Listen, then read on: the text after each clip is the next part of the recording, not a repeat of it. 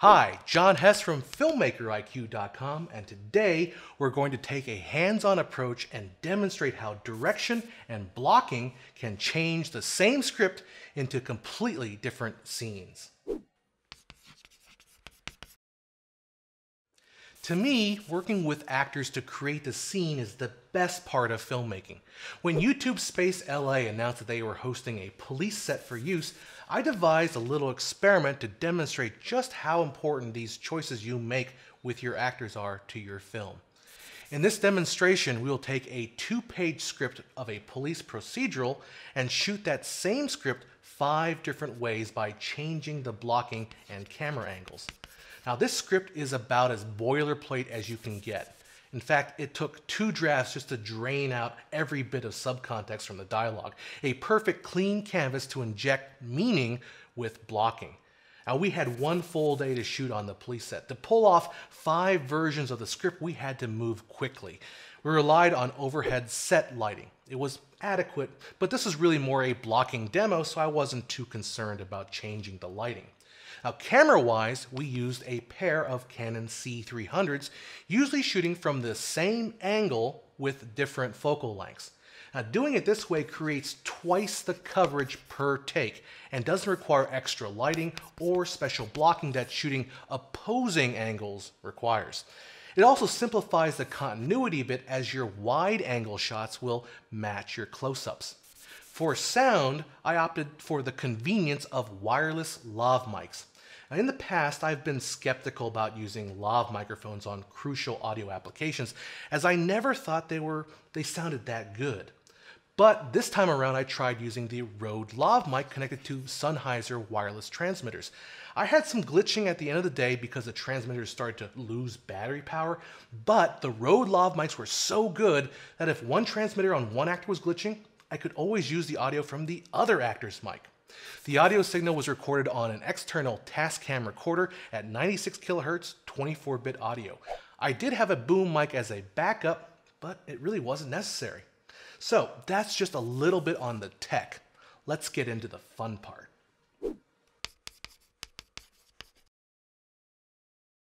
Every experiment has to have a control, and even though this isn't a scientific experiment, I wanted a base that could represent essentially no blocking and simple over-the-shoulder back and forth camera angles. If you're just starting out, this is the kind of blocking you might start with. I also directed the actors to play as deadpan as possible, zero out the inflections and emotions, and just state the facts. Take a look.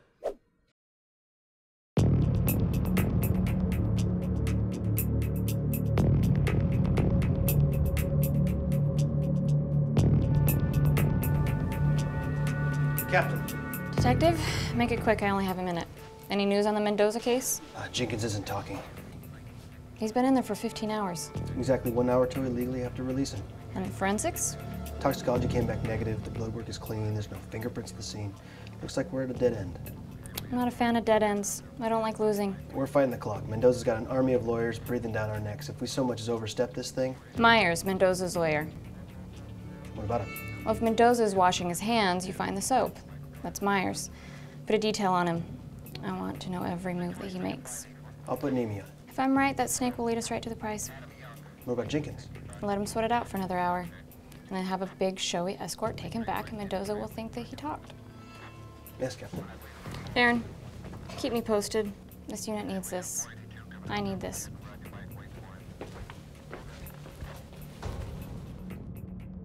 I knew in the edit room that this version was going to be the weakest of them all. What I discovered was that without really any emotional cues from the actors, I was forced to rely much more heavily on editing tricks to craft the scene. The first cheat is to use dark music, which underscores the intensity of the scene. As for cutting, I really wanted to emphasize close-ups for intensity. Once we are in the sergeant's office, we open with a medium shot and then go right into close-ups on the actors' faces as the detective explains the dead end.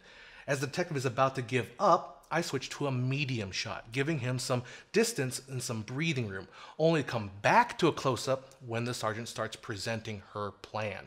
In essence, the close-ups are used to push tension, and the mediums let us back off the intensity as you don't want to be monotonous in tone. It's this intercut between medium and close-up that creates the tension that's not being created in the scene. So this is what is meant by crafting the performance in the edit, using montage and musical cues to create the feelings we want in the scene. It's okay, but to me, that's boring filmmaking and really a waste of our talented actors. Keeping our actors and cameras locked down, here's what happens when you free them up to inject a little bit of inflection and do a little business.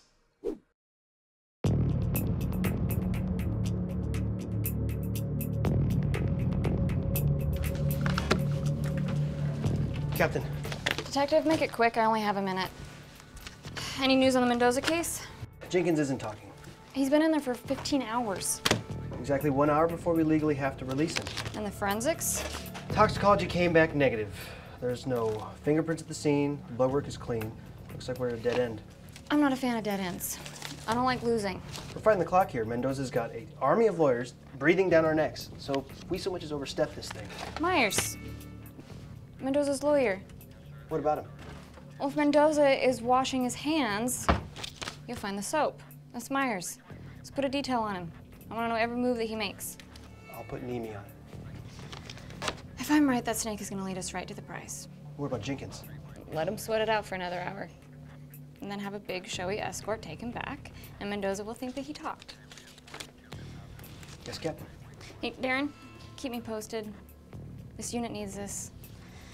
I need this.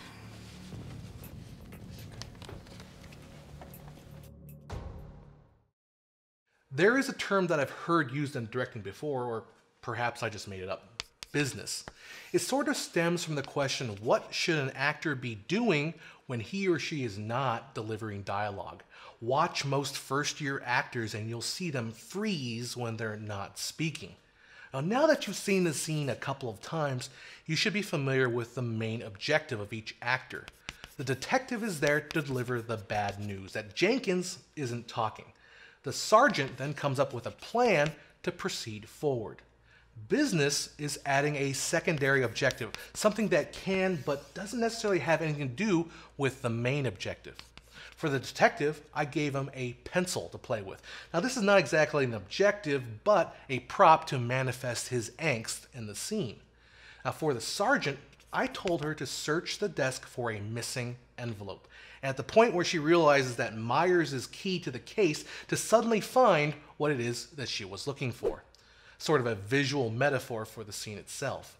Now with this bit of direction, something really interesting occurred. Watch the eye lines between the two actors. After the initial greeting, the two actors do not meet eyes. When the sergeant asks for the news, the reverse shot shows the detective looking down. When he returns his eyes to her, she's looking away.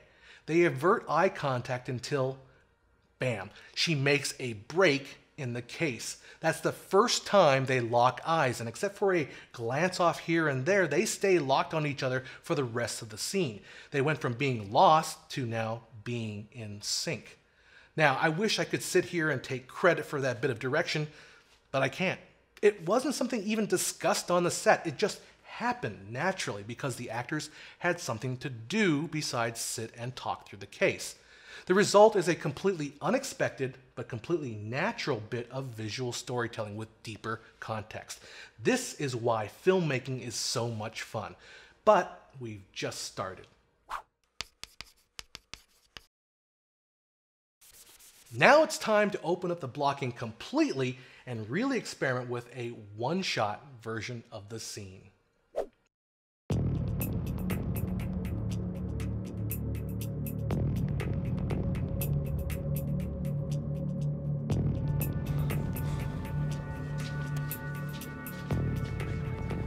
Captain. Detective, make it quick. I've only got a minute. Any news on the Mendoza case? Jenkins isn't talking. He's been in there for 15 hours. Exactly. 1 hour before we legally have to release him.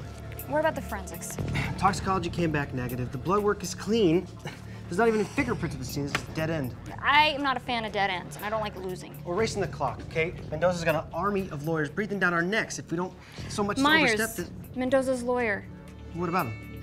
If Mendoza is washing his hands, then you will find the soap, and that's Myers. So put a detail on him. I want to know every move that he makes. I'll put Nemi on it. You know, I have a feeling that if I am right, that snake is going to lead us to the prize. What about Jenkins? Let him sweat it out for another hour, and then have a big showy escort take him back. Mendoza will think that he talked. Yes, Captain. Darren, keep me posted. This unit needs this. I need this. Let's change gears for just a bit and talk about production choices. Now, I went this variation wanting to test out different types of camera stabilizers. A standard over-the-shoulder rig, a center of gravity stabilizer with the Steadicam Zephyr, and a brushless motor gimbal style stabilizer.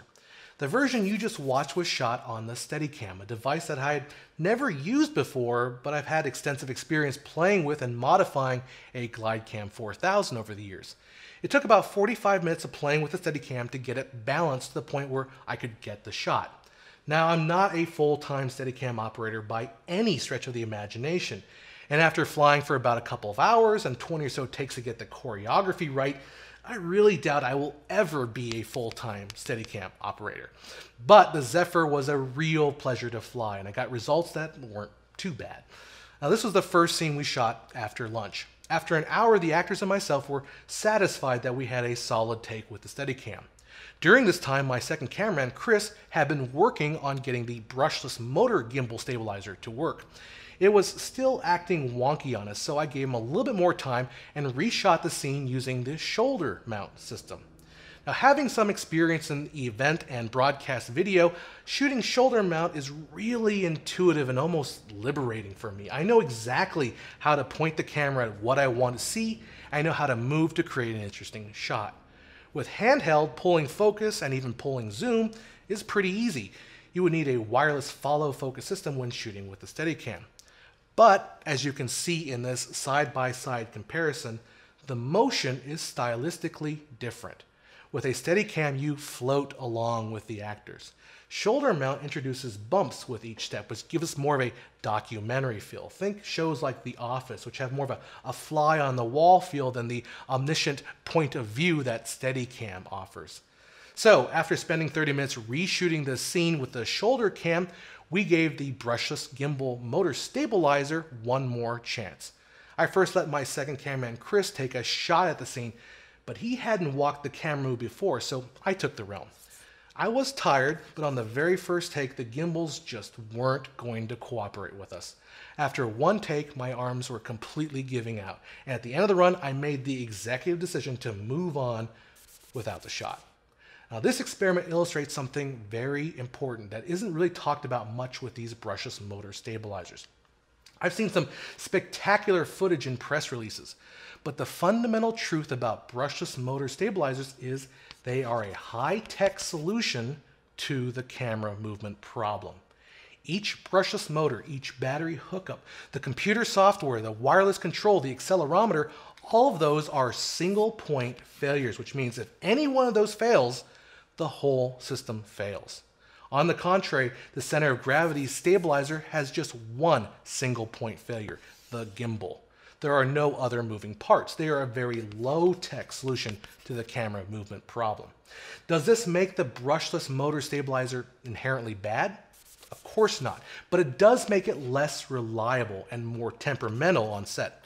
Flying a center of gravity stabilizer, although requires skill and practice, takes a lot less muscle. And once you have it balanced, you have to do very minor maintenance on it to keep it working throughout the day. Now, because we were shooting on this C300 using a Cine lens, I think our problem was we had too much weight for the gimbal setup. We also didn't have the passcode to get into the software, so we really couldn't say we gave the brushless motor stabilizer a fair shot. But in the real world, with all the imperfections that come with it, maybe we did. Let's switch back to the blocking. Now, since there was going to be no cutting in the shot, you have to block the movement to create little individual compositions and then link them all through movement. I wanted to demonstrate the power relationship between the sergeant and the detective, which means I wanted her to always be leading him along. As a result, tends to always be closer to the camera than he is. Notice that they discuss the details of the case at his desk. She puts up her hand on her face in frustration. This is almost like a shield to bad news, ultimately turning her back on him completely and not making eye contact until she comes up with a solution. From here, I wanted her path to take us around the corner desk by the jail cell and into the sergeant's office, creating an S movement. At first, she had trouble with this direction because she needed motivation to take an indirect path. So I had her drop off an envelope at the desk. You can't see it in the take, but it makes sense for her character. Unfortunately, that area by the jail cell is really darkly lit, so I had them scurry through that spot as fast as possible. When they get to the office, she ends up being bathed in light, while he is wrapped in shadow, a perfect visual symbolism of their relationship. But once again, a good visual metaphor that occurred completely out of dumb luck. So far, we've been playing this scene like it was straight out of something like Law and Order. Let's try something a little different.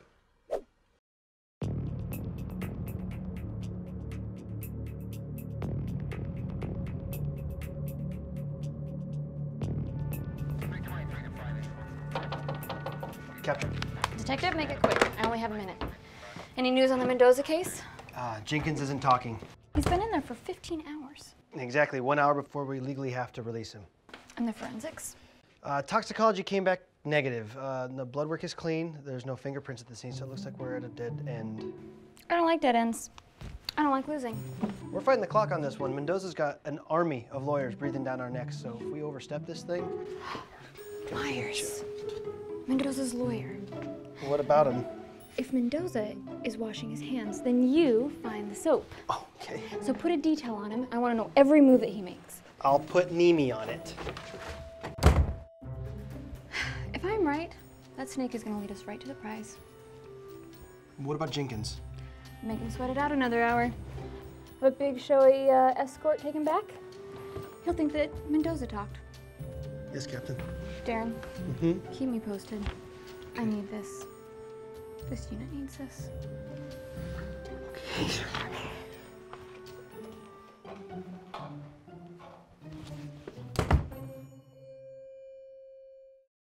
First up, you'll notice we went from using a CinemaScope style 2.35 aspect ratio to a more spacious 1.77 aspect ratio, the 16:9 television standard. Now, you tend to see many comedies employing a less wide aspect ratio. It offers a little more vertical space for actors to work with. Now, because of this, it feels a little friendlier. The other obvious choice change was the music, which certainly adds a more lighthearted feel to the scene. Now, having just shot The Oner, I really wanted to block a scene that had a lot of movement. The sergeant's objective here is to romantically engage the detective, but still do her job. The detective's objective is to just get out of there once he realizes what's going on.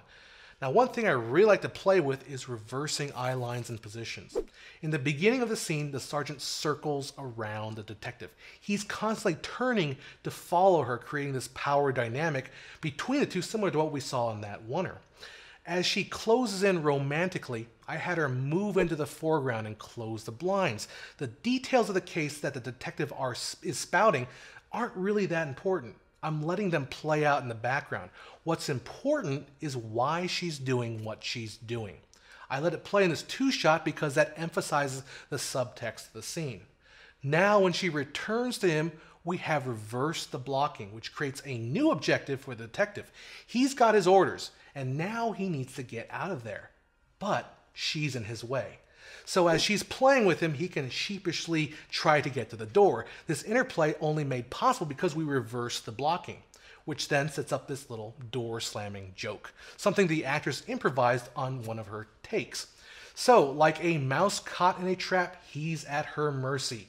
Even though the sergeant does still bring everything back to the police work at hand, she teases him at the end by invading his personal space and playing with his pencil.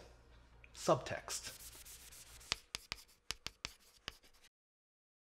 Originally, I had planned to shoot a version where the detective was actually the bad guy in the case, sort of a twist on the show Dexter, and use the camera to get increasingly closer and closer to his face like a noose tightening around his neck. But since we were having so much fun with the comedic versions and we needed something with a little more energy, I scrapped that idea because it felt too subtle considering what we had just done. Jacked up on free YouTube coffee and cookies we had at craft services, I let the actors all come up with a funny version of their own.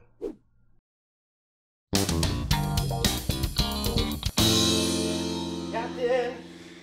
Detective, make it quick. I only have a minute. What's the news on the Mendoza case? Jenkins isn't talking. He has been in there for 15 hours.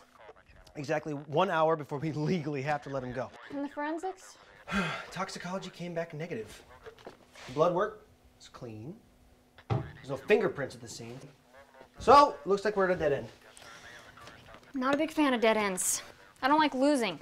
Well, we're fighting the clock here. Mendoza's got an army of lawyers breathing down our necks, so if we so much as overstep this thing... Myers, Mendoza's lawyer. What about him? If Mendoza is washing his hands, then you find the soap. That's Myers. Put a detail on him, and I want to know every move that he makes. Well, what about Jenkins? Let him sweat it out for another hour, and then have a big showy escort take him back. Mendoza will think that he talked. Yes, Captain. Darren, keep me posted. Got it. This unit needs this. I need this.